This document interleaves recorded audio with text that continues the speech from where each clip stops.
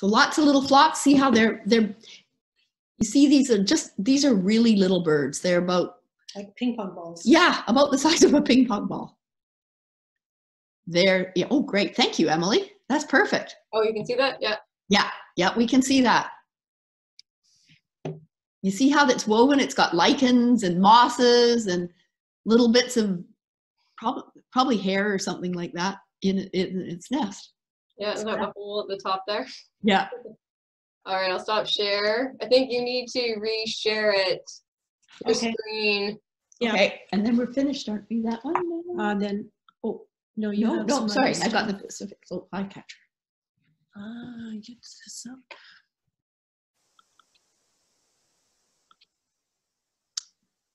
Can you see the screen now? Yeah, we can see your screen now. Oh, good. Okay, we're going to the next one. Bird is the Pacific Slope flycatcher. Pacific Slope flycatchers are in a groups. They're kind of related to the warblers. They're all of these birds are a Pacific Slope flycatcher is, like its name says, it's an aerial insectivore. So it sits on a branch and then it swoops down to catch insects. It turns out that the aerial insectivores, including swallows and flycatchers and maybe shrikes even, all of them, they're one of the most endangered groups of birds in this decade. And they have, when Alison and I grew up learning birding, they were super common. And then people began to realize that they were actually declining. And some of the reasons for their decline, they're really declining fast. And one of the reasons behind that thought is because of the use of a certain class of pesticides called neonicotinoids or neonics. And these pesticides, while they're not persistent organic chemicals, what they do is they prevent the insects from doing molting. And so the decline of insects has actually promoted the decline of these lovely little birds. And I used to have Pacific Slope flycatchers. They come a little later than now. Have you heard some? Mm-hmm, they're later. They're a bit later than now, so you won't hear them quite yet, but they come a bit later. And I've had many nesting in the forest behind me when it was a forest. And also I found once a Pacific Slope flycatcher nest in a little cavity of a yew tree.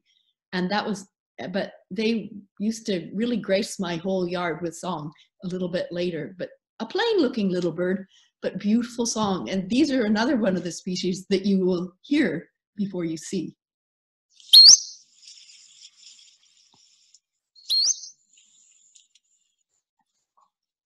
That's the call. That's their call.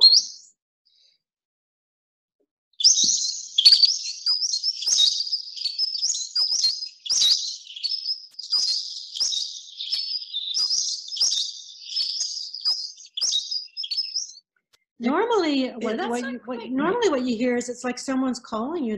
They sort of go. Yeah, they're wispy. Yeah, like whistling Like for someone's calling you, and you turn around and no one's whistling for you. It's a flycatcher. See if I can get a different song. Yeah, that's not the common in my recollection. There, that's their definite call note. That's better. Yeah. That's what you hear. Like someone's calling you over. Yeah, and they have, that's a phrase. So that's how you learn that one is it's a phrase, not sort of, it's not warbling, it's a phrase. And sometimes it's like they're asking a question, a little phrase asking a question. Okay. So there's a bunch of flycatchers. There's one, the olive-sided one is now on the, I think it's endangered. It used to be so common, and it's one that says, quick 3 beers, quick 3 beers. But we don't see those too much. This is the largest swallow. This is a swallow. 2. Oops, sorry. That's the flycatcher. These are very common around our place now.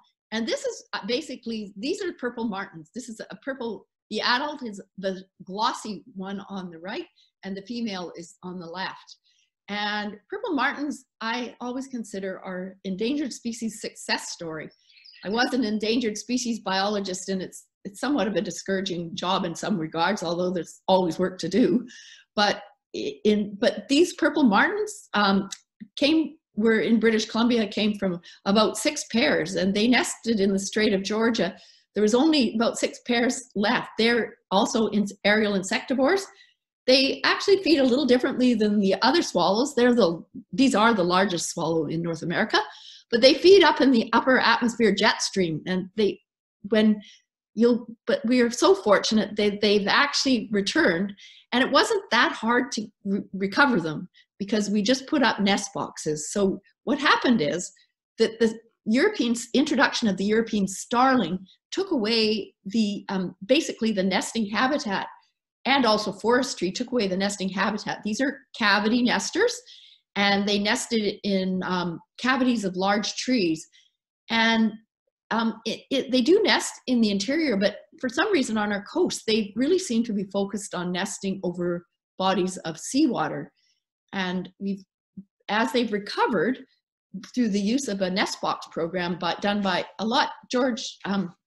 Bruce Cousins and his wife Charlene Wee have been really instrumental in getting them. So they've recovered from what was 6 pairs in the 80s to now we have over probably around 600 pairs nesting all along the coast, way up as far as Campbell River and far away, just from the putting up of a certain type of nest boxes. And if you ever want to see some nest boxes out on the dock that and Millington has, and Heather Sinclair, that long dock, they've got some. I've got them on a post outside my house, and at Newcastle Island is one of their bigger founder populations. And so they come just at the end of April, they come and they have I consider them the bird of summer because they sing in the summer and I just hear them, and they stay as well. These are migratory birds. They've come all the way from Venezuela or in the Caribbean. I've seen them down in the Caribbean and then Panama in the wintertime, but they come back here. So all these migratory birds are really, they live on the edge because they have to have enough fat storage to make that long journey from South America to here. And when they come here and they arrive in the spring, they are pretty lean and they have to find food.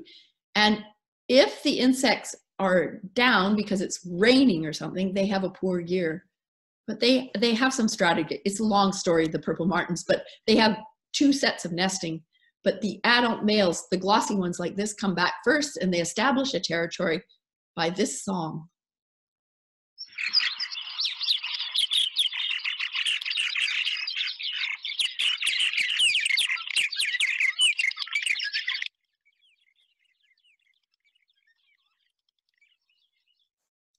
And when I hear that song, I know that they've come back. And they came back this year about April 16th, or maybe even a little before.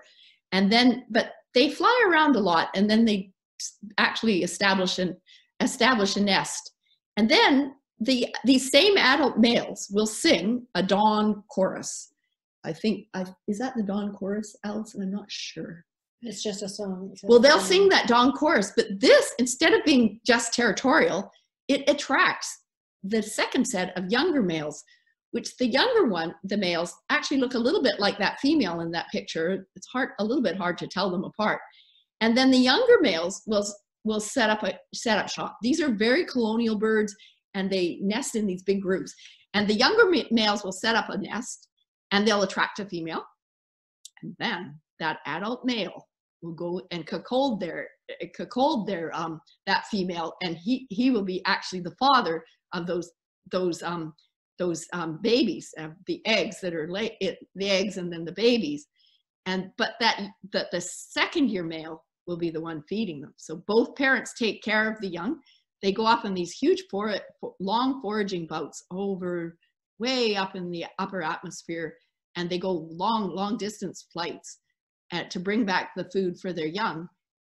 And so it's a big job taking care of them. So this is the way the colony works, but it's actually those older adult males that that are actually the fathers of those chicks. But in a little while, the next year, the other adult male will get his turn too. Okay. Okay. We're almost done. Of course, we're not talking about all the birds that we could see here. But, Trudy and I just picked the ones that had the most interesting songs mainly, or were just kind of interesting characters. So we're going on to this bird because it's interesting. And most people have seen these, the black oyster catchers. They're not really songbirds, they're waders. And they have a big, big loud call, of course, especially when they're displaying to each other. That's what this pair is doing. It's a mated pair, and they do this thing where they lift their head up and put it down, and then they call.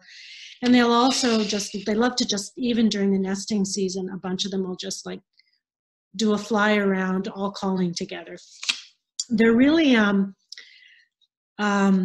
vulnerable birds because they're ground nesters. And so they really can't nest on the shores of anywhere that's inhabited. Like, we don't have any nesting pairs on Protection Island. The nesting pairs are out on Snake Island. So all these little islands offshore here are super important. And when you get to a small island, as you go up the coast, almost every island has got a pair of oyster catchers. If there's any terrestrial predators around at all, they're really threatened by those, but especially things like cats and dogs. Raccoons, and also I work up on a seabird colony every summer, and the ravens are just really hard on the oyster catchers. Anyway, but I mean, there are native predators, but it's the non-native stuff, the stuff that we introduce, that can be really, really more harmful usually, and at least that's something we can do something about by not letting our animals, even when they're on the shore feeding, not chasing them on the shore, because those feeding episodes are quite important for them. And they're called oyster catchers because because people thought that they just eat oysters. They don't just eat oysters. In fact, the great big oysters that we have here, they're mostly not feeding on those. They're eating things like limpets and even shore crabs, little snails. Yeah, so those are a kind of great. And their bill is so cool. Yeah. It's chisel shaped so that they can just tip those limpets right off the shore. And Yeah. they're an indicator of a healthy marine intertidal area. Yeah, it's actually hard work and quite a lot of skill to be an oyster catcher. And the young actually spend the whole first winter with their parents, learning the ropes of being an oyster catcher, because they do have quite complex feeding. All right, and finally, the California quail. Again, not a songbird, but just an interesting part of the bird community of Protection Island. California quails are from California. They were introduced to Southeast BC and Vancouver Island between 1860 and 1912.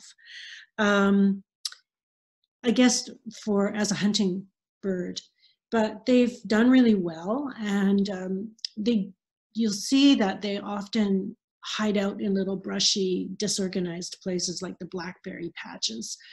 And as those disappear, as we cultivate more and more of our gardens, those little secretive cubby holes are disappearing for them.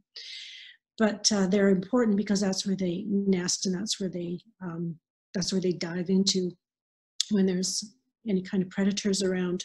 So I read something interesting that I didn't know about them. A nest can contain as many as 28 eggs, because the females are what they call egg dumping, where I guess they have a great capacity to just grow eggs. And so the females can lay their eggs in other females' nests.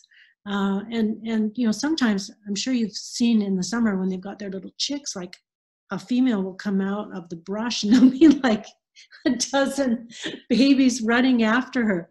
So that was interesting to find that out, because that seemed like a pretty big clutch for a bird.